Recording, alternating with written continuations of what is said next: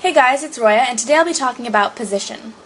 Position is defined as an object's location in relation to a reference point, and that's usually labeled 0 if you're working in one dimension, or the origin if you're working in two dimensions. Now, say there was this really cute guy sitting in the movie theater, and I wanted to sit next to him because maybe we'd strike up a conversation or something.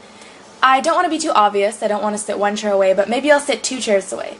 And if I want to do that, I have 2 options. I can sit here, or I can sit here. These are both the same distance away from the boy, but they're at different locations in space. Therefore, one must be the positive, or in the positive 2 direction, and one must be in the negative 2 direction. Now, this can be positive and this can be negative.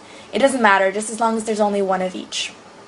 Now, say this is an aerial view of my car, and say that this is my house over here, and I love my house, it's really pretty and nice, and this is my neighbor's house, and it's not so great.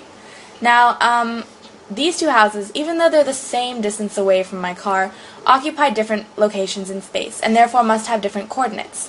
For example, this one might be 1, 1, and this one might be 1, negative 1. The coordinates are different. Now, let's say I wanted to change my location. How would I depict that? I could say delta x, or change in x, and that's if I'm moving along the x-axis. Say I'm driving my car along this road, in this direction to get a better view of the 2 houses, that would be a change in x.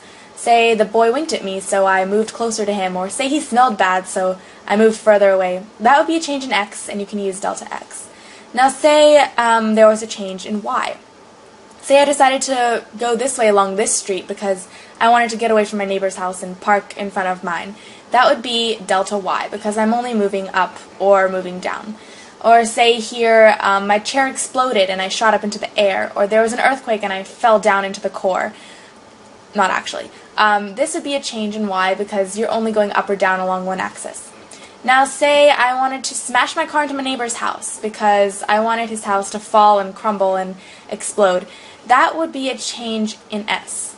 And S stands for spatial position or spatial location, and this can be used for anything. It's all-inclusive. It can be up, down, sideways, 2 directions. You can use it in 2D and 3D, especially helpful.